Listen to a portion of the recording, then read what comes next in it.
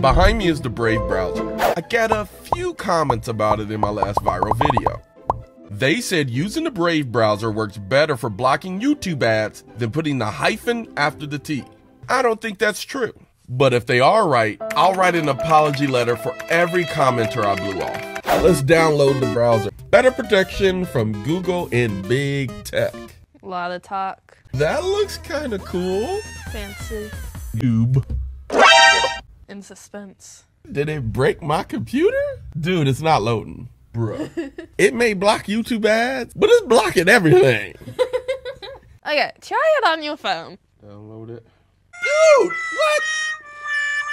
Nah. There's Wow. ads out here. I can't even see the ad. Look, the ad is playing. A blank Dude, screen it is instead a of blank a video.